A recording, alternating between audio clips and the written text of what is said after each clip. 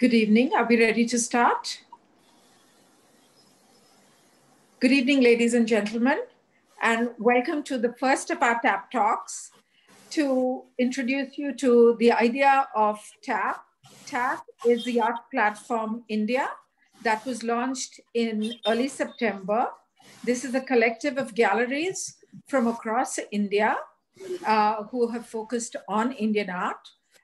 During the pandemic, during the lockdown, we were all wondering about what to do. And a lot of us were talking to each other and we realized we needed to collaborate and get together. And that's how TAP India was born. We have all had a very interesting last couple of months putting this platform together. Let's say it's a work in progress and we're still evolving it, and it's going to evolve into something that we hope all of you will log into and enjoy in the coming months. The idea is that we have 14 galleries at the moment, and each gallery is functioning independently. They will show a collection and we will change this collection periodically. We will also have a curated section which will show curated exhibitions from the group as well as curated exhibitions from outside. This has been a very rewarding last few months, though not everybody has thought so. A lot of our friends who've been around wondering what we were up to, and TAP is the result of what we have been up to. And this is the first of our talks. We are so lucky that we have Dr. Madhuvanthi Ghose, who has agreed to be our first speaker. And we have been lucky to collaborate with the United States Information and Broadcasting Service, and the embassy, who has agreed to partner with us in this talk. So welcome everybody. And I'm going to go on to Maulik Barkana, who is the cultural attaché for the embassy. He has come into India in Chennai in 2018. He's, I think, had an eventful few months with his introduction here. And it's an unusual introduction, I'd say, because of what we've been through in the last 6 months. So I'll leave it to Maulik to introduce the program that he's working on before I introduce our speaker for the evening. Over to you, Maulik. Well, thank you so much, Sharan. And I'll say good evening and vanakkam to everyone. The U.S. Consulate General in Chennai is delighted to partner with the art platform India, TAP India, and this talk led by Dr. Madhuvanthi Ghose. We thank you very much for this invitation, Sharan. The Consulate is very proud to be part of this initiative. Just last week, I was reading in the press about this, and I thought what a great idea it is during these challenging times that you have a collective of people who care about the arts and think together about ways to make things better and to persevere during these challenging times. I came to India as a young man more than 25 years ago. For the first time, I visited India. And since then, I've developed a deep appreciation for Indian culture, philosophy, religion, the arts. And actually, I had a previous diplomatic tour in Kolkata as well. So in my entire life, I've probably spent 5 to 6 years of it in India. And I have a very deep appreciation for this culture. So in terms of work at the consulate, we also realize that the arts and culture are important parts of connecting people, connecting countries, connecting organizations and individuals.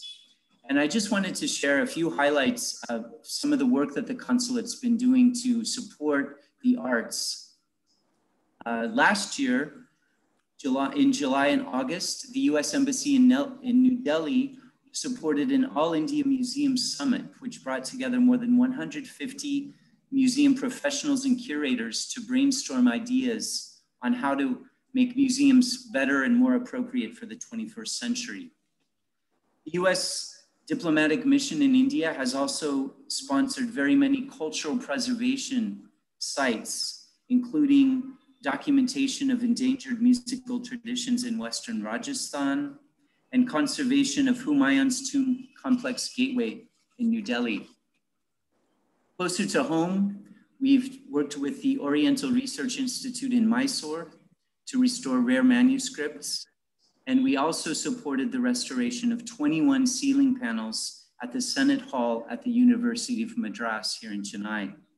We've also supported a range of musical performances and dance. We had the Paul Taylor Dance Company here a few years ago. And just before the lockdown in March, we were very lucky to have an American bluegrass band, and it featured local musicians Mandalan Rajesh and Alap Raju. Finally, the consulate has also supported many local arts festivals, including the Kochi Muziris Biennale, the Chennai Photo Biennale, the Hindu Lit Fest, the Metro Plus Theater Fest, and many film shows. So that's just a little bit of an idea of what the consulate is doing to work on cultural diplomacy as we bridge our connections between the United States and India. I congratulate you on the TAP India initiative and for this TAP Talk series. We're happy to be part of this first one, and we look forward to similar events in the future. Back over to you, and thank you very much. Thank you so much. Thank you so much. And now to introduce our speaker, Dr. Madhuvanthi Ghose. Madhu, as we've all known her, thank you so much, Madhu, for agreeing to be part of this. Thank you. We are so grateful to have you, and we're very honored to have you.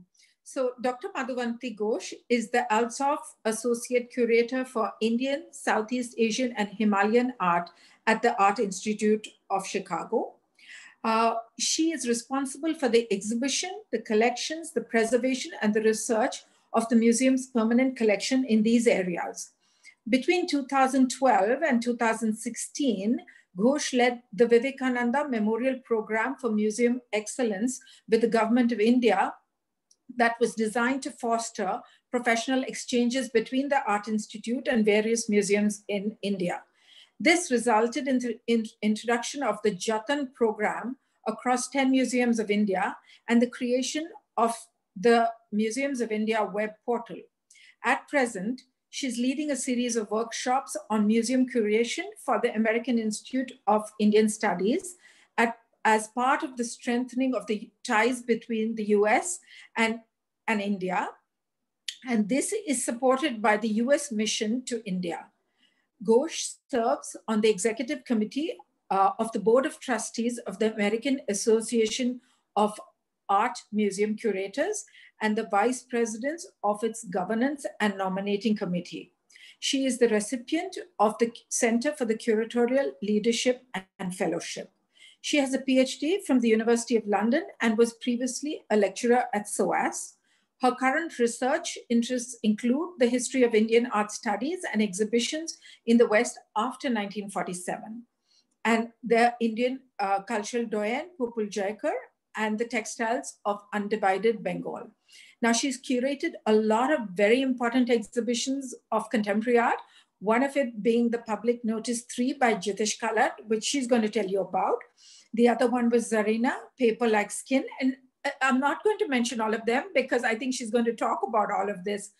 And basically, she has spearheaded bringing contemporary Indian art to the Art Institute of Chicago. And this has made Indian art, the contemporary Indian art world, very visible. She's also found a way to bridge the traditional and the contemporary. And she's going to talk about this and introduce you to the entire subject. So we thought it would be very appropriate, since all of us are thinking about how to expand, how to look at things. So thank you, Madhu. So over to you. Thank you so much, Sharan, for that warm introduction. And I too am grateful to the US mission in India, and particularly the one in Chennai, for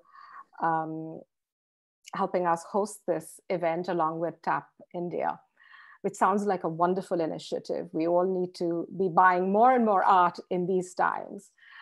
I'm going to start by, if you don't mind, sharing my screen, and then we can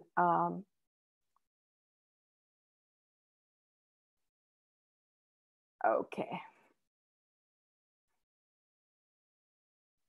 Can everyone see the screen? All good? Yes, yes, we're okay. Excellent, thank you. So as Sharan was saying,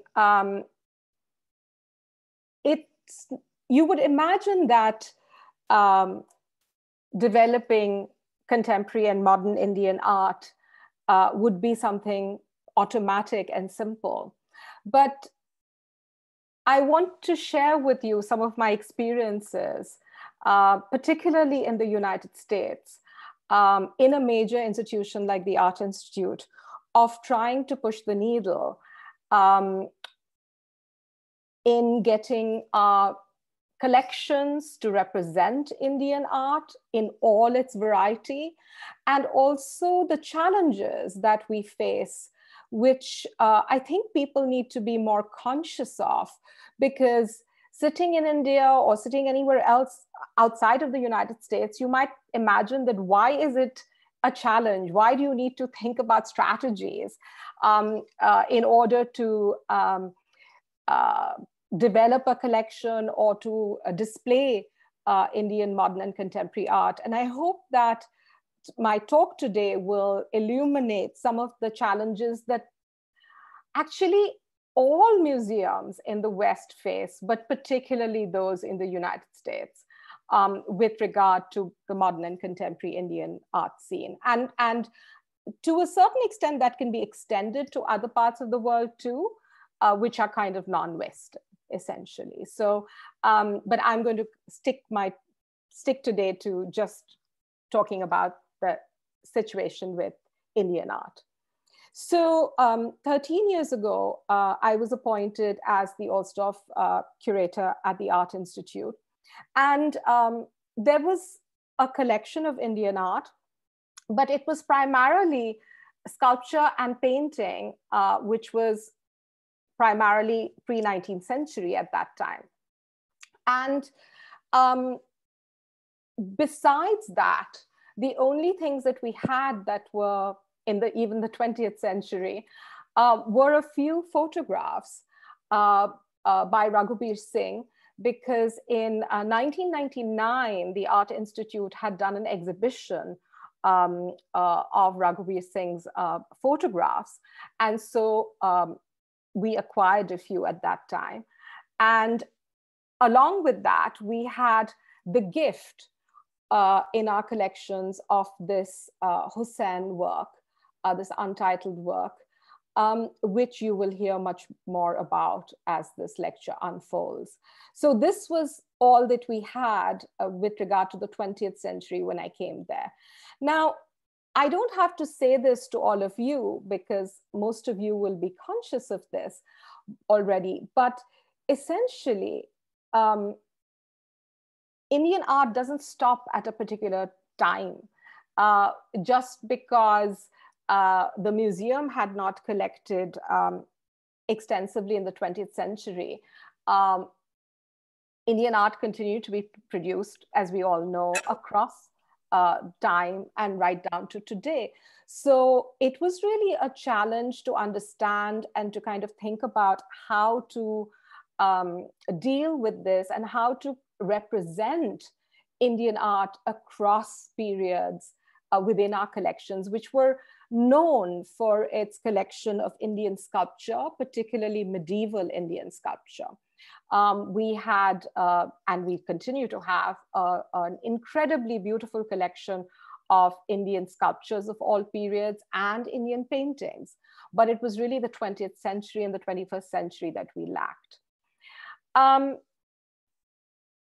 And I should say that while my position was endowed and I had new galleries that I was installing, when I came, we didn't have acquisition funds, and we continue not to have acquisition funds in my area that are specific to the growth of Indian modern or contemporary Indian art. And that makes it also more difficult to just go and shop. Most curators don't have that freedom, in areas that are being developed more recently, like the Art Institute was doing in the case of Indian art. So, so those were the kind of the situation that I faced when I first arrived. And this talk is a little bit about what's happened in the last 13 years.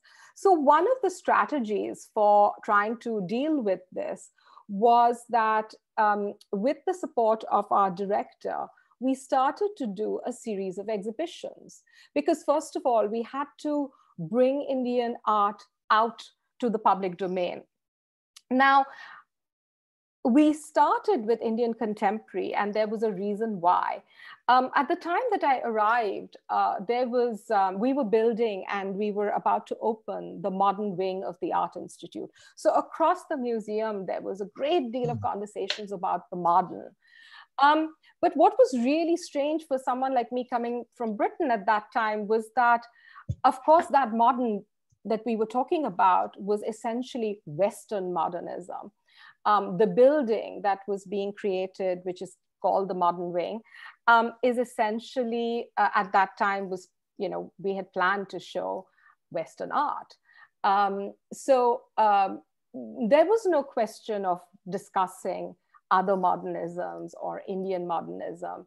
And so it seemed like the place to start was not modern, but in fact, contemporary Indian art. And that too, if you remember the kind of that whole period of the late 90s and the early 2000s, there was a series of these group shows, artists group shows across the world, introducing Indian contemporary art across the world.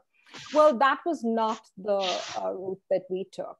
Instead, what we did was we focused a lot on individual artists and trying to help them get better known to our local audiences.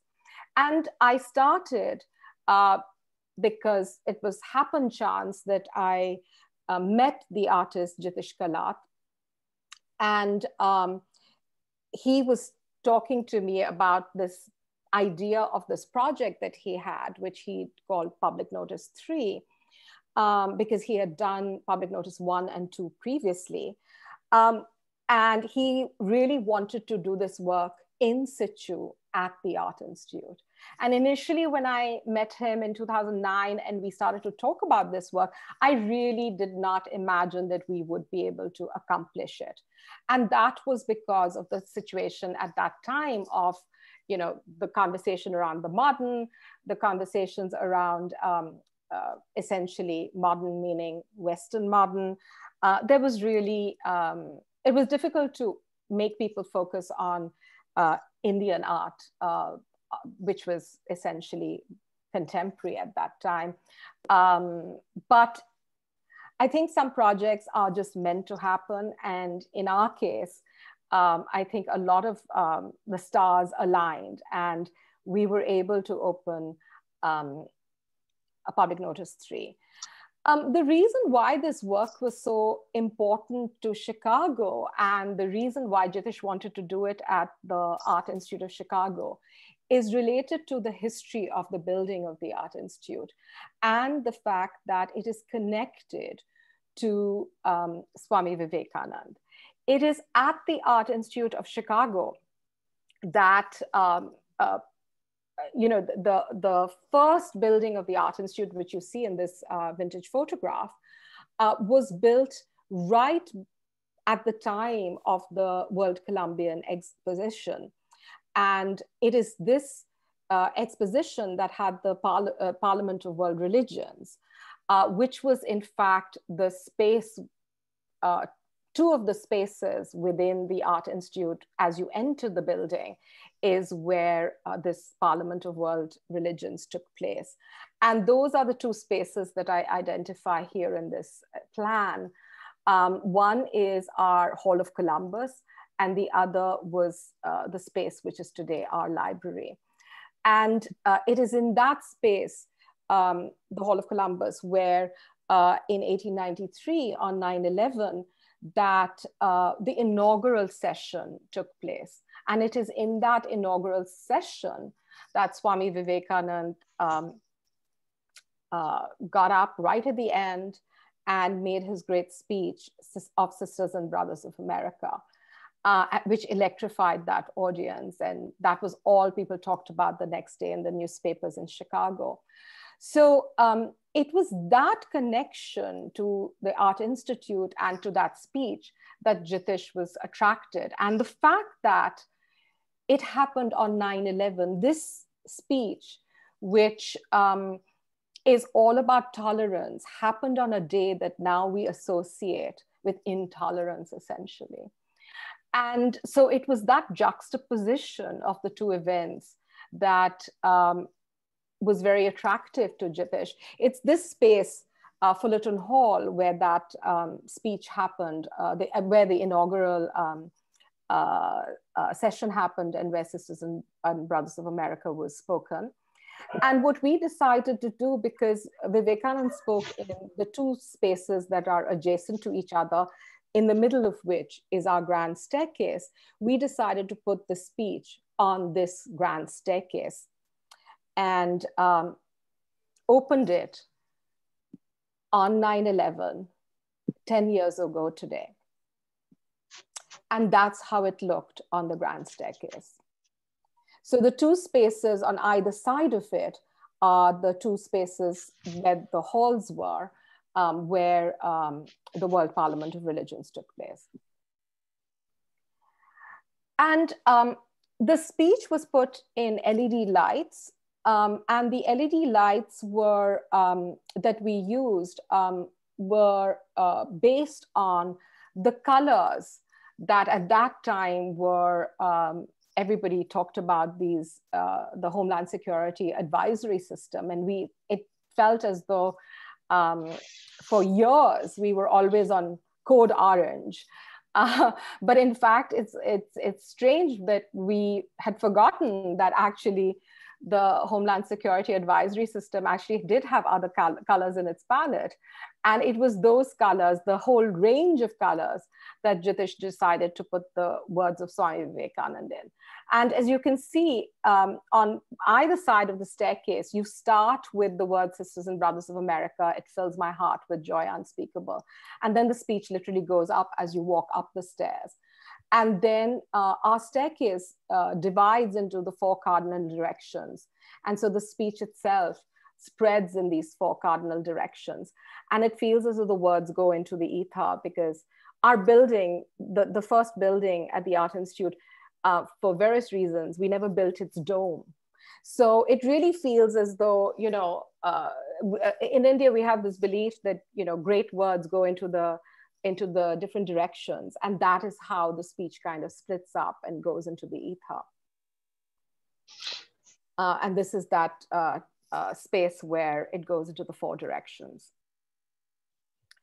And right at the middle of this kind of platform are these beautiful, this beautiful verse from the Bhagavad Gita that Swamiji spoke about, as the different streams having their sources in different places all mingle their water in the sea. So, O Lord, the different paths which men take through different tendencies, various though they appear, crooked or straight, all lead to thee. So of course, the different parts of the speech were, you know, very thoughtfully put in places where people could kind of sit and read them if they wanted. But other than that, the idea was that as people walked up and down the staircase, they were constantly coded in these colors of Homeland Security. One of the other things that I want to talk about is the fact that an exhibition like this, an installation like this, which in fact we had planned for to be up like every other normal exhibition for 3 months. We had such a lot of public, you know, the public were just crazy about this work. Even today we get, you know, asked about what happened to the work, when are we planning to bring it out again. So because of the kind of public reaction that the work attracted, the installation was kept up for 6 months, and eventually it closed 1 year after the date that we planned. So the important thing about exhibitions is not only the fact that they impact the public imagination, but also they lead to gifts and they lead to acquisitions. And the important thing about Public Notice 3 was that Jitish, in his great generosity, gifted this work in perpetuity to the Art Institute. So Public Notice 3 is forever linked to the Art Institute and became our first kind of contemporary work that we acquired for the collection. And as this talk progresses, you will see that growth of that collection through the strategy of doing a series of exhibitions, because that is one way of impacting people, and particularly our patrons, who then work with us to create those acquisitions or those gifts for a museum. And this is essentially the way in which museums in America work. So it's not something that is unique to the Art Institute. I just happen to be sharing that example with all of you. So this was Jitish's gift. And we are so proud of this work and the impact it's had on the field of Indian contemporary art in the US, because it really was a milestone in how Indian contemporary art has crossed over, especially in America. Now, moving on from there, we continue to engage our public with Indian contemporary artists one at a time. And we were really honored when Amar Kanwar was chosen to present our Spire lecture, which is the most important lecture, named lecture series that we have at the Art Institute, named after James Spire, that is given by a living artist. So Amar was the first Indian contemporary artist, well, actually the first non-Western living artist to be invited to present the Spire. And simultaneously, we showed his lightning testimonies. Amar since then has gone on to have several works in our collection, but one of the most momentous was when we showed the lightning testimonies at the Art Institute. Even today, there are a lot of people who remember how what it felt like to see this work there. And we continued this. Zarina, Paper Like Skin, sorry, was not curated by us.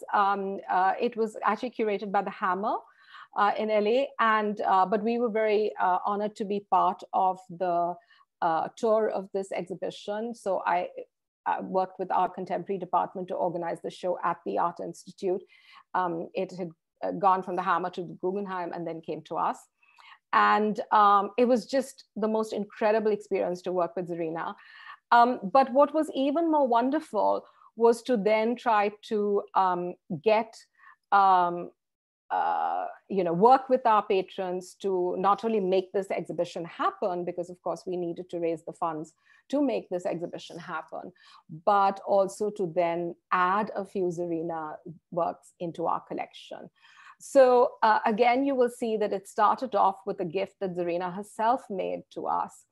And then we have worked with many of our patrons who acquired Zarina's works, like this one, for example, and then it was gifted to the Art Institute. And we ourselves also went forward and made some acquisitions at the time. Because when you have an exhibition and there's a focused attention on that artist, it's kind of easier to bring that artist into that collection at that time, because the train moves on if you don't take that moment and add to the collection. And photography, in fact, has been one of the areas where the Art Institute has consistently added Indian artists. And I was really happy to collaborate with our photography department to do this exhibit of some of Dayanita Singh's works back in 2014. And we showed two bodies of her work that eventually both came into our collections, Museum of Chance and myself, Mona Ahmed.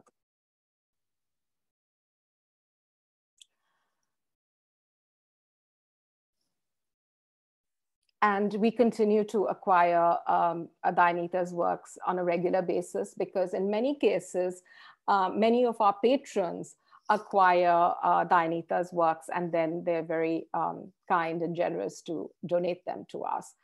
to gift them to us. So here's an example of the file room body of work, which was then gifted to us. And I'm just showing you just one example of many works. There was a time when our director, Douglas Droig, really encouraged several of us curators, which was really kind of unthinkable at that time, to not only collaborate about Indian art and to work collectively in around that 2013, 2014 time, but to actually also travel together. And which is something that is very rare. Curators never get to work, travel with their colleagues. But we actually got to travel in India. And one of the projects that came out of this travel and this, this collaboration, particularly between the contemporary department and the Asian department, was this exhibition of Nilima Sheikh's works, where we borrowed from some of the most important patrons of Indian contemporary art from across the world, the works that she had done from her series, Each Night Put Kashmir in Your Dreams. And then she also added a few works that she made specially for our exhibition. And those new works were then added. We acquired one and one of our trustees acquired the other. So I'm showing you particularly those two works. Here's the work that was acquired by us, We Must Bear, which was done specifically for this exhibition. And Hunarmand, which is an exquisite double-sided scroll, which was acquired by one of our trustees. And it has really been this process of us working collectively across different departments that has led to this development of Indian contemporary art across the museum. And I'd just like to share one tiny story with all of you, which is that we were traveling to India frequently, and every time we'd visit Anju Dodia in her studio, we would glance at this particular work, Changing Skin, which was in her personal collection. And we would all look at it very closely, especially our director. And we would say, oh my God, we really need to acquire this work. We really need to, as we would be leaving her place, we would always say, we really need to acquire, works by Anju for the collection. And it was this work that would always draw our attention. It was a work that she'd done for her big installation at the Baroda Lakshmi Vilas Palace. And it got so embarrassing that we had, I think probably said this, I mean, unconsciously, like about 2 or 3 times every time we happened to be visiting her.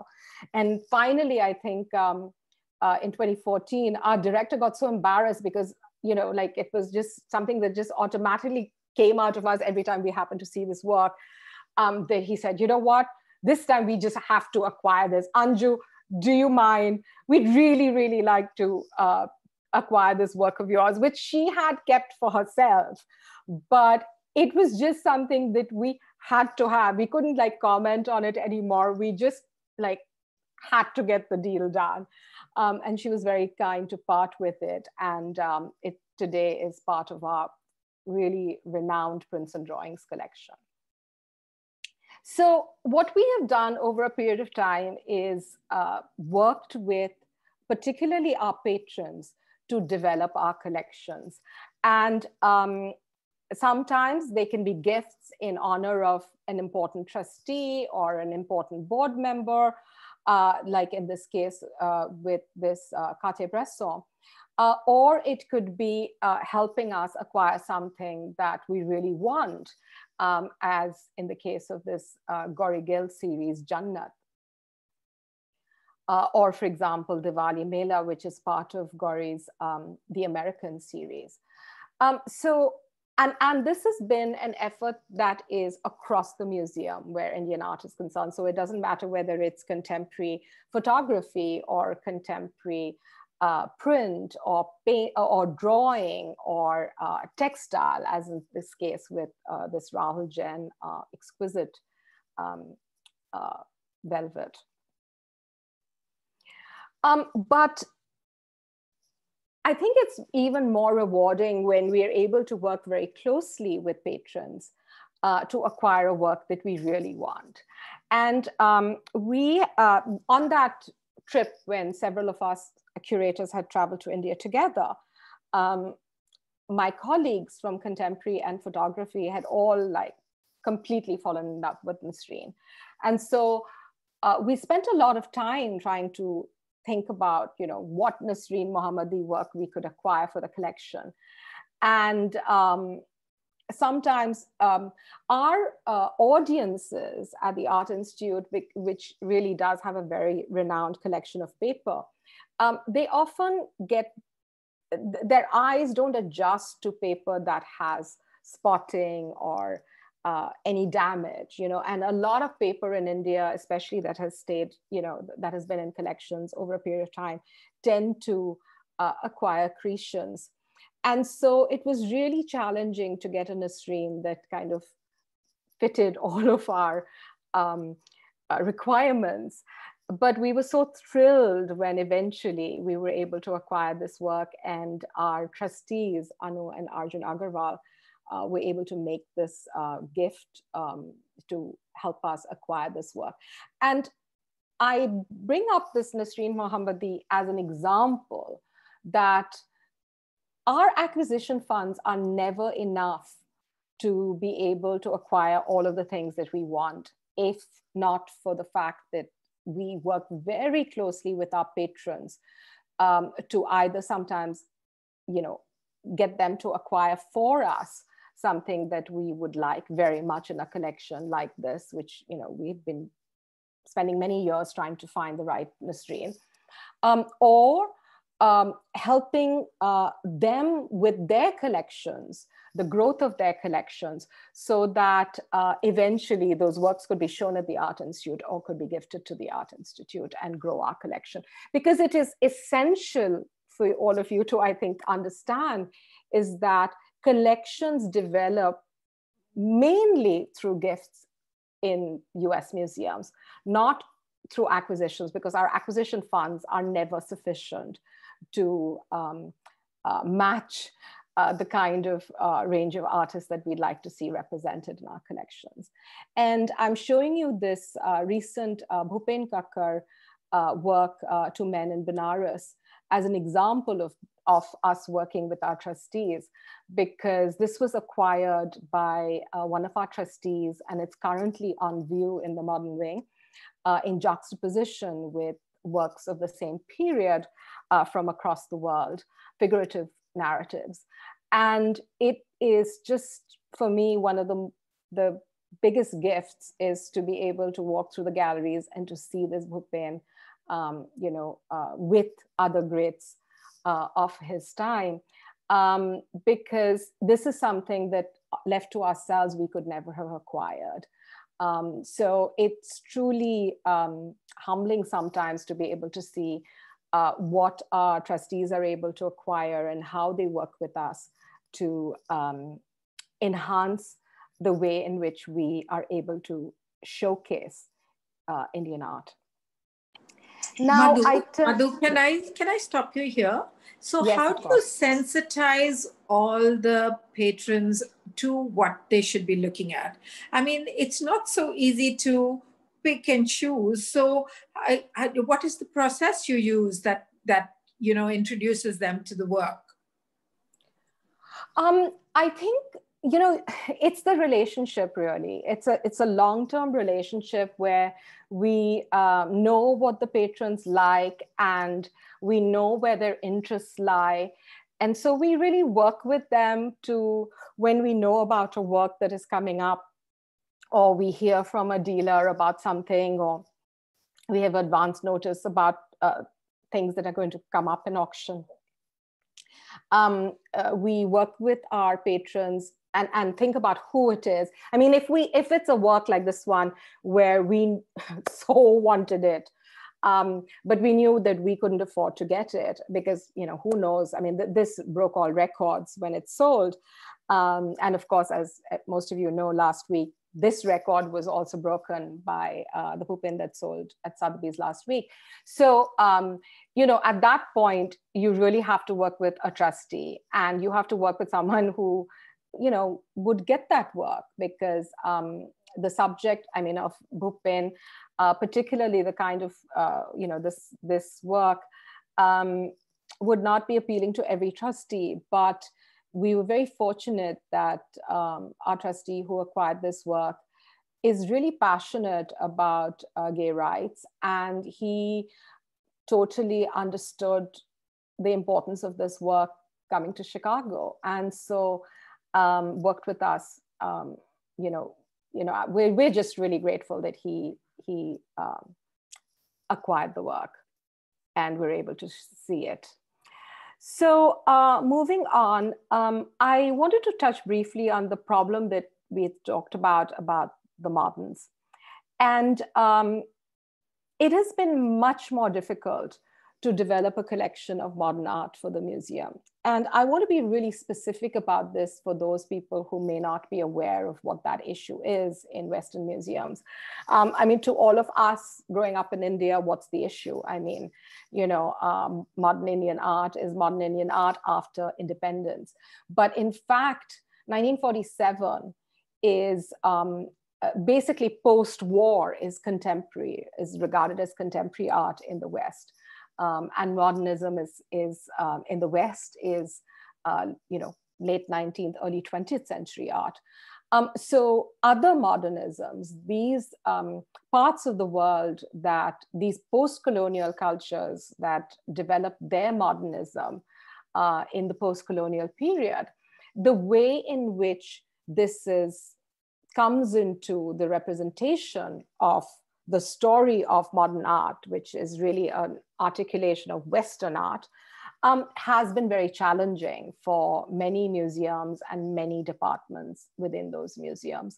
So it was a challenge for us. And as I said at the beginning, when I came and we were talking about the modern all the time because we were opening the modern wing, there was really no conversation at that time about other moderns and making room for other modernisms. So we started very modestly with this gift, which we were very fortunate to have from the grandson of Nandalal Bose, of this iconic work of Gandhi on his Dandi March, which was gifted to us by Supratik Bose, who sadly died very recently. And as I said, this was a kind of modest beginnings. But at that time, when I arrived, we had already received this gift of this Hussain. And it was a gift that was shared between the Asian and the contemporary departments. But I really felt that, there was nowhere to show it. There was no conversations where we could show the Hussain. It was really hard to create a conversation around other modernisms at that time because we really had not spent a lot of time focused on that area in the way that we have since then. So really it all started with educating through, again, exhibitions. And I was very fortunate that the government of India decided to share with us this exhibition that they were curating of Rabindranath Tagore's own works called The Last Harvest, which was a celebration that the government of India put on for Tagore's 150th birth anniversary. And so we were able to, for the first time, show other moderns through the works of Rabindranath Tagore himself.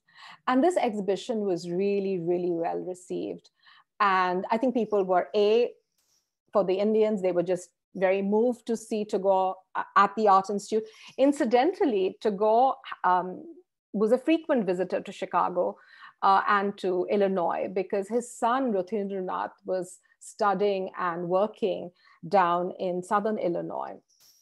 And so Tagore would come to Chicago and in fact was there at the time of our famous Armory show in 1914 when 13-14, when the Art Institute was the first big museum to show Impressionism in the US.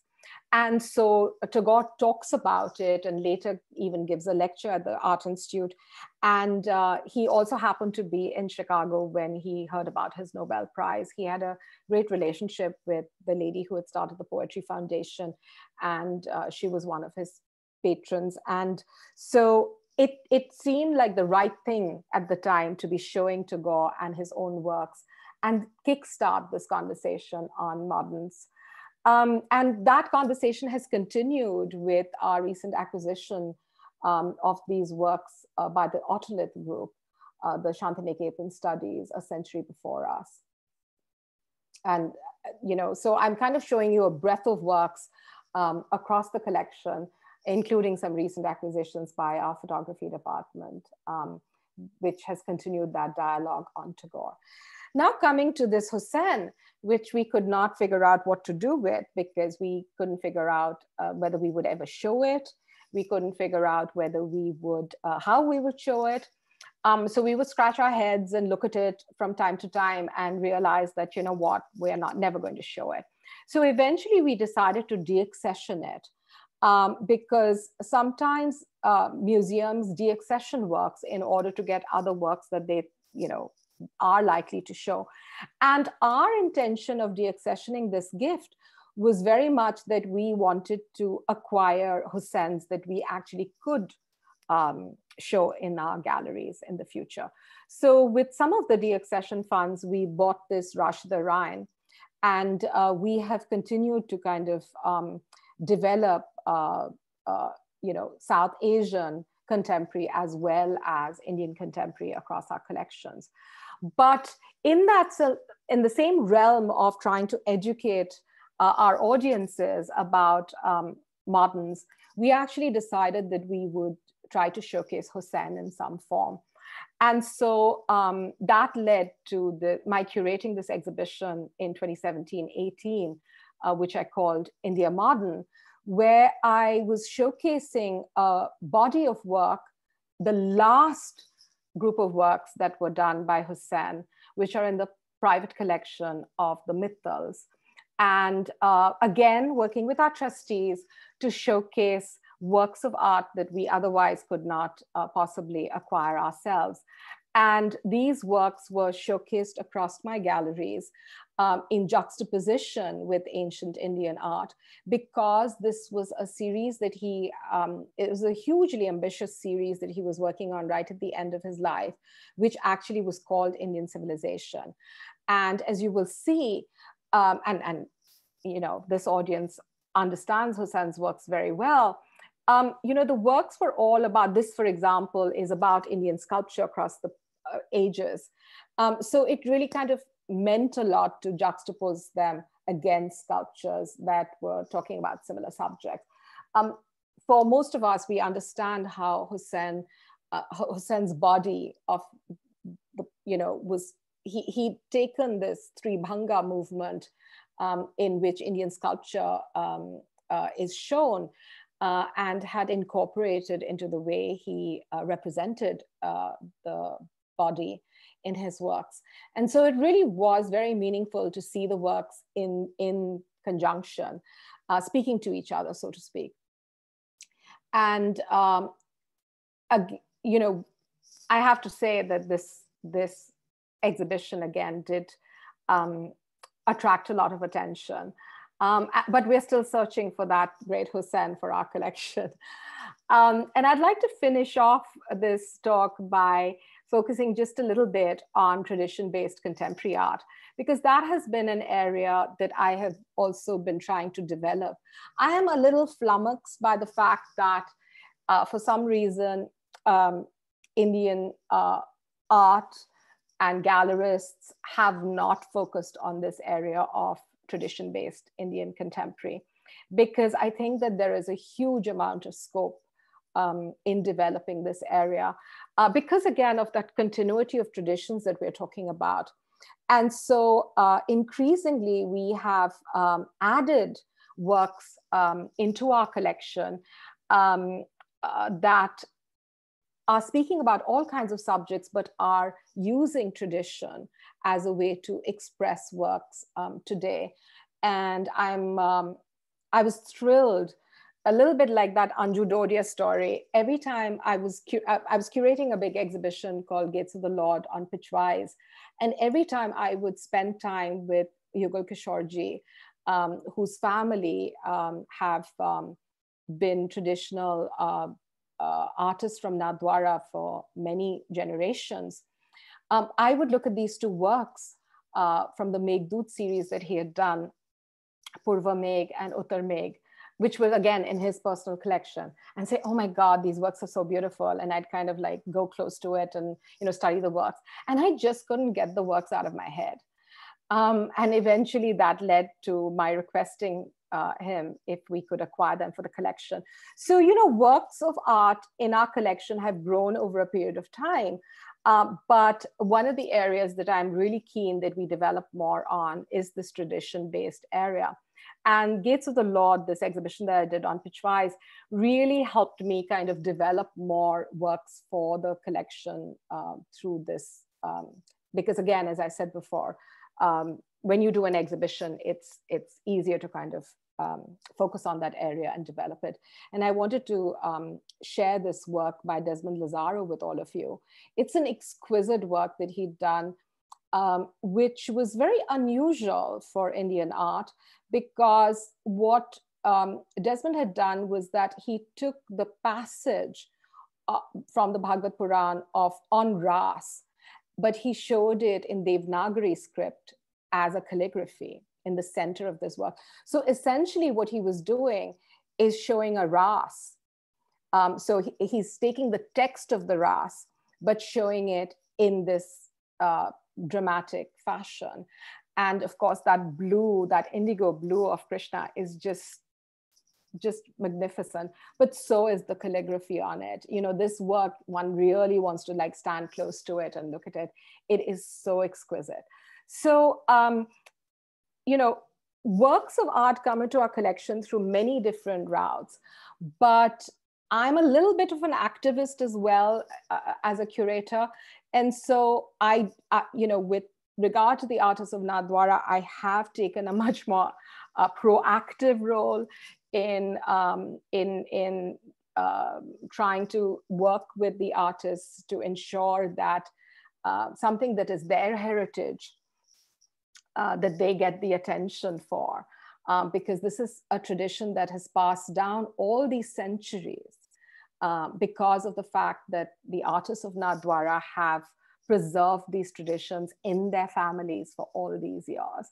I think in our rush to think of the contemporary, we cannot ignore tradition-based. We need to look at contemporary across all areas.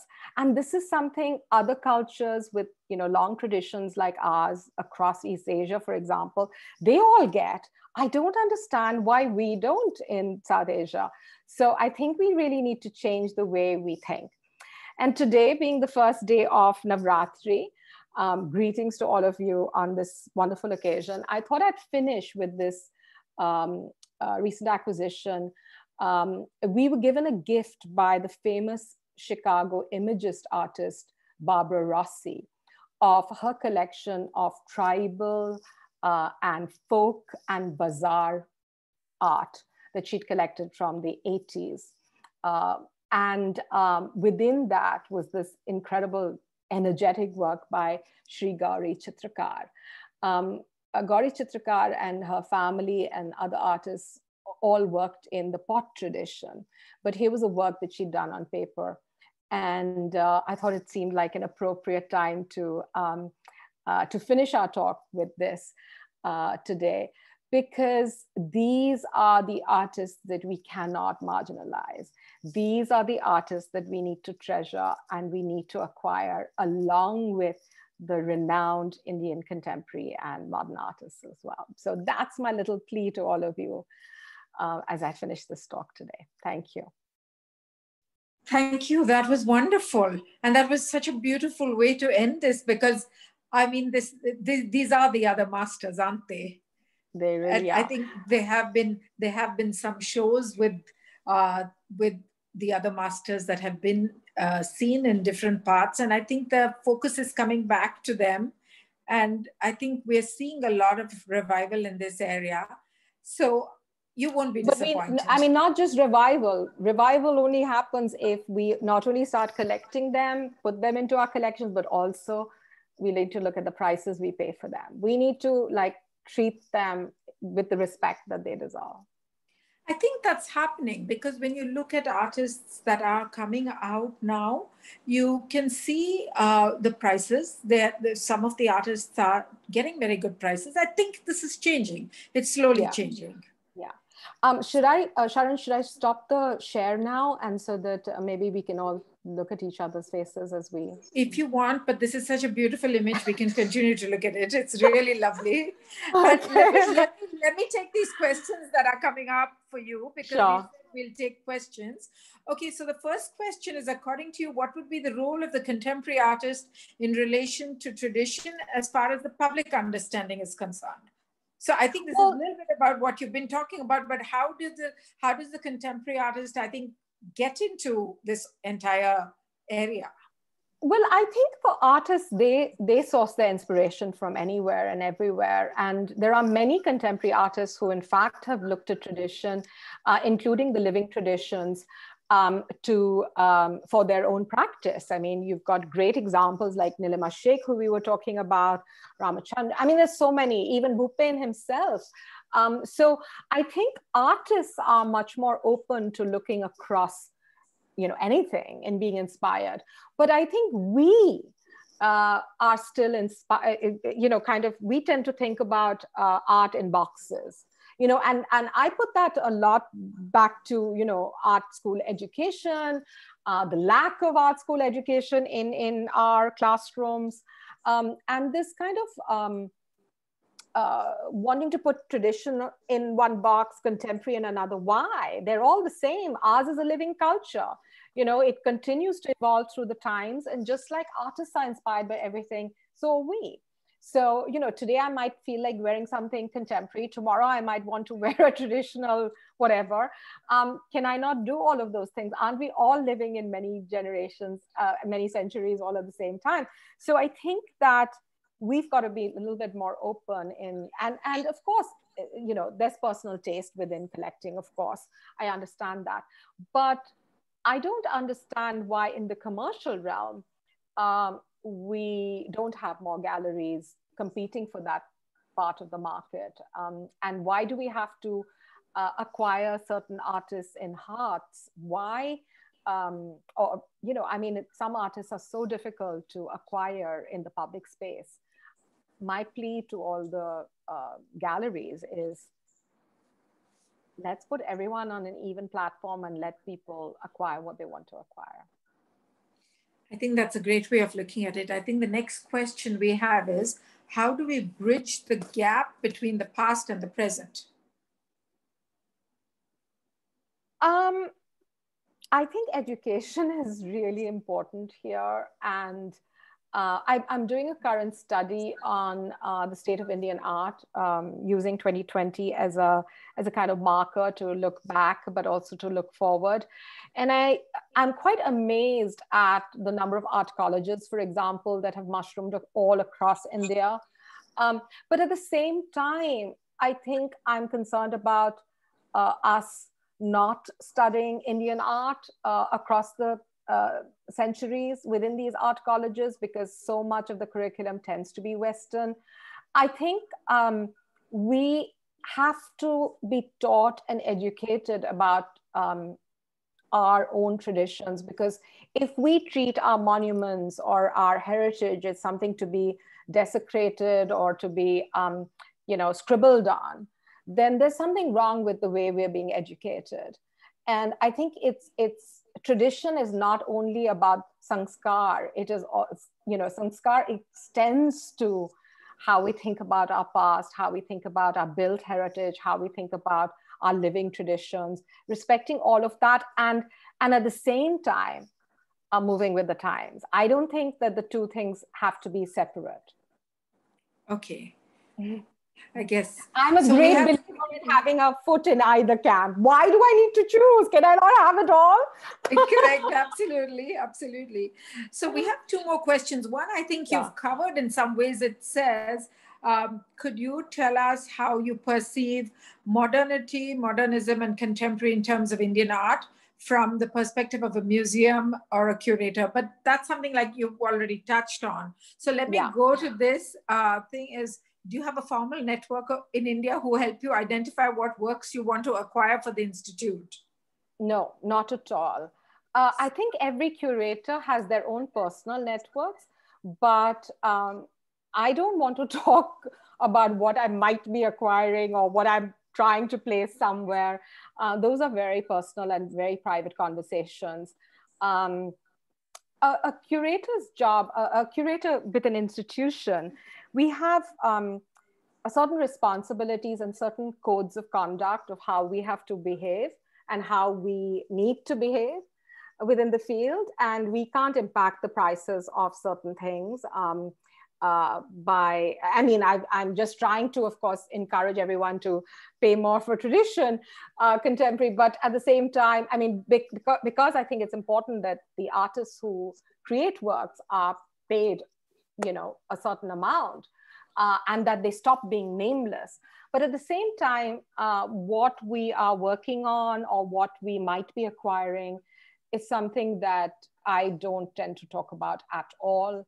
Only the person that I'm working with at that time might know about it. Until it's been acquired, one doesn't talk about it.